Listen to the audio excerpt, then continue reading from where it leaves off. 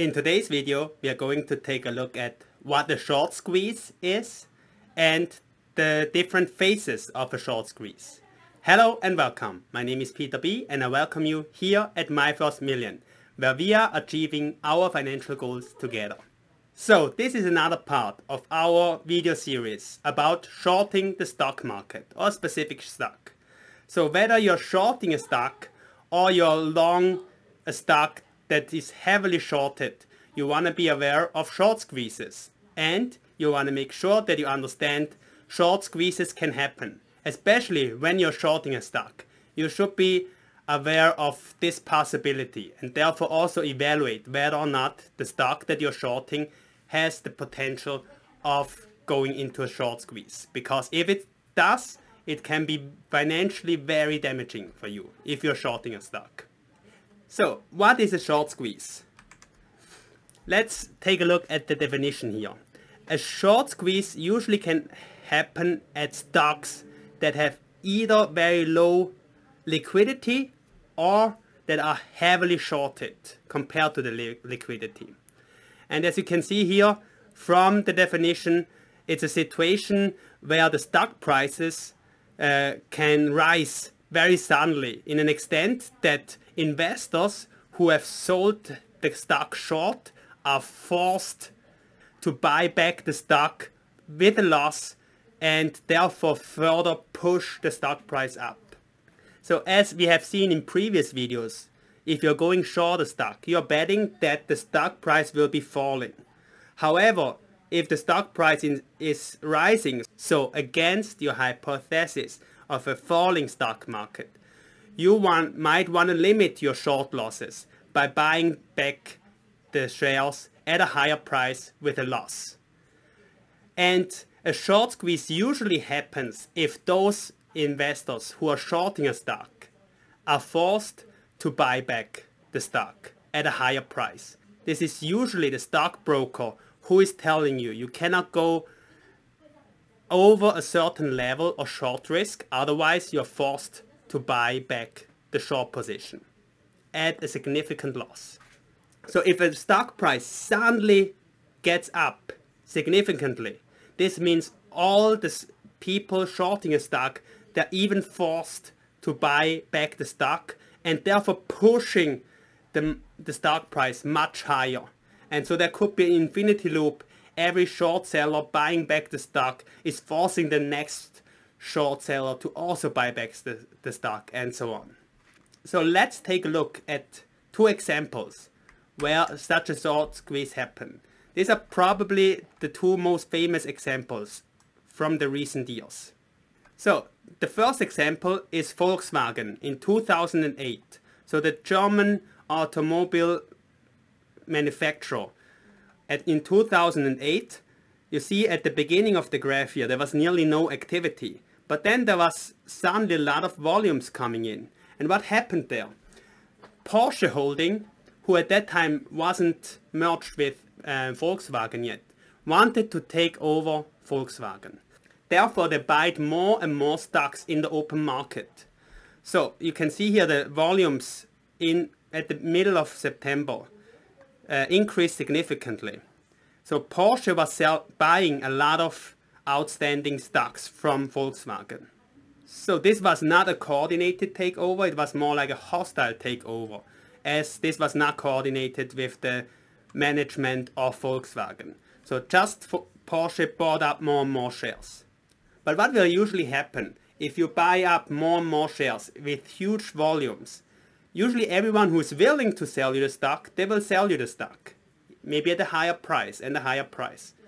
But at one point there's nobody left out there who want to sell you the stock. So you can see here, the issue here under the graph is mentioning there's not enough available shares anymore. Porsche basically bought all the outstanding shares of Volkswagen. So, and also in Volkswagen, there were people shorting the stock, because you can see here there was a spike up and people were thinking that Volkswagen is now overvalued. So those short sellers were betting that the stock price will fall again. However, at one point, Porsche bought so many Volkswagen shares that there were no outstanding shares anymore. So everyone who wanted to buy an additional share only could do so if they found a seller who's willing to sell. So the prices went up significantly pretty fast because no one was willing at one point to sell their Volkswagen shares anymore.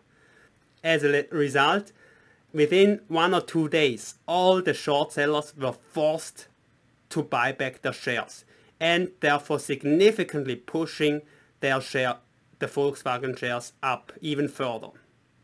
So this led to huge financial losses from many of the short sellers. But you can also see after the short squeeze, often the stock price will fall again. So let's take a look at another example. A more recent one, and therefore especially for the younger investors maybe more well known, is the one of GameStop. So GameStop's short squeeze happened at the beginning of 2021.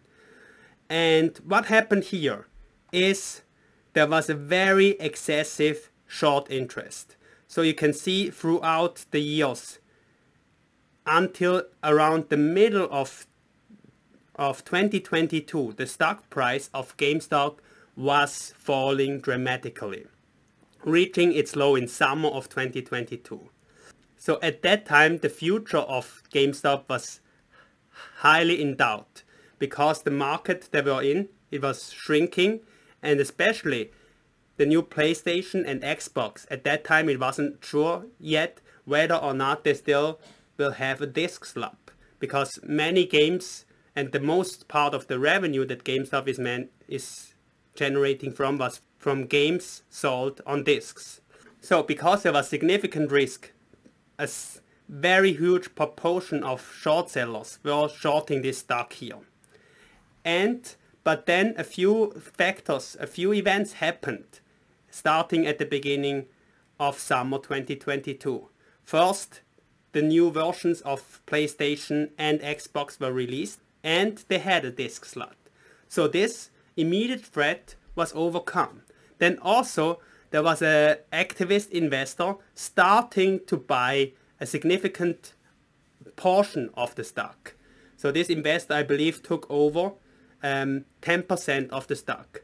But even before that, GameStop realized that they have enough cash on hand. So they bought back a significant amount of their shares outstanding. If I remember correctly, it was probably close to 50% of the stocks that they were buying back. So these three factors, buying back shares, getting an investor on board, and having a brighter future because of the new releases, the new version of PlayStation and Xbox being compatible with GameStop's business model, gave the stock a boost. So you can see, starting from the summer of 2020, the stock started to rise. But still, throughout the time, the stock kept a very high percentage in short interests.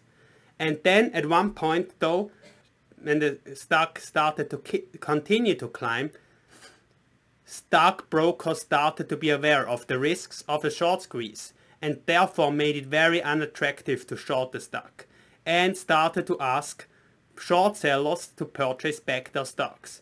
And then this very quickly led into a frenzy of buying back the stock from short sellers. And this was even pushed more from Wall Street bets, as many people, especially like small investors, saw that there's a potential short squeeze happening. So not only the short sellers were purchasing the stocks, but also there were more and more smaller investors who were buying long position of GameStop due to the potential short squeeze. So you can see here, the short squeeze happened very quickly, also within days or at most weeks. Then there was a drop again, similar like what we have seen with Volkswagen, and then it was an increase again, and then over time the stock is just slowly decreasing again and coming back to its fair value. So how does a typical short squeeze happen? I tried to list down the different phases of a short squeeze. And if you go back to the graphs of Volkswagen and GameStop, you will see that those situations happened. So the first, usually what's happened is there are too many short sellers, especially compared to the number of available shares. This leads to an undervaluation of the stock. Probably they're pushing the stock price down so much that value investors might think now that the stock is a potential buy. Then the stock price started to rise. Often this happens due to a trigger event. For instance, at Volkswagen, this was Porsche starting to purchase stocks from Volkswagen. And at GameStop, it was the news about PlayStation and Xbox, as well as the additional investor coming in. So with these trigger events, more and more people want to buy the stock. And then this means the stock price is rising further. So as the stock price is rising, the first short sellers are getting forced to close their short positions. How they close the position? By purchasing the stock back. So they're buying the stock.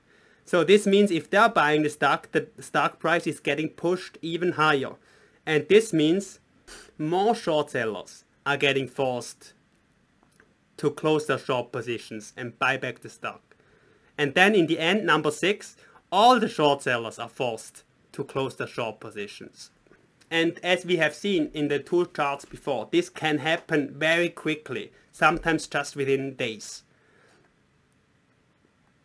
And then in the end, usually what happens, because of the short squeeze, the stock is clearly overvalued and there's simply no buyer anymore. Because there's no short seller anymore who is risking his money in the stock anymore. And on the other side, the value investors don't really want to purchase this stock anymore because maybe now it's overvalued.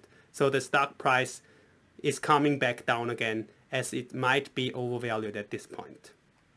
So what does this mean for us investors?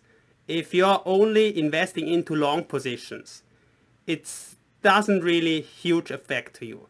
Maybe you're lucky that you're investing into a stock that is going through a short squeeze and you can take some profits there.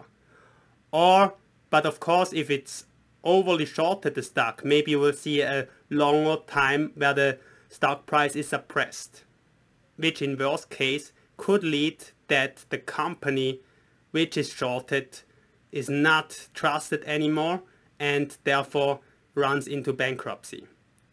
But as a long investor, usually you will take a look at the company's valuation and therefore you will make the investment decisions based on that.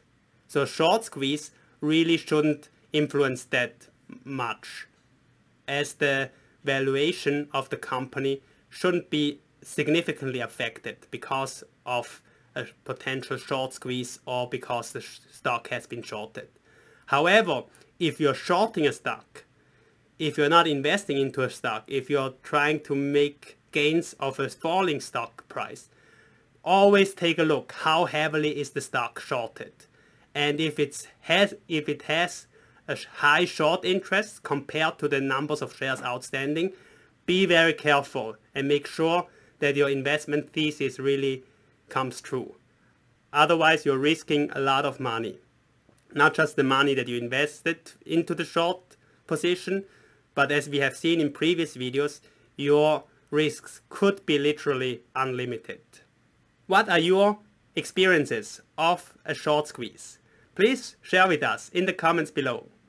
Thanks a lot for joining me today. I look forward to seeing you in the next video, and especially I look forward to seeing you winning financially.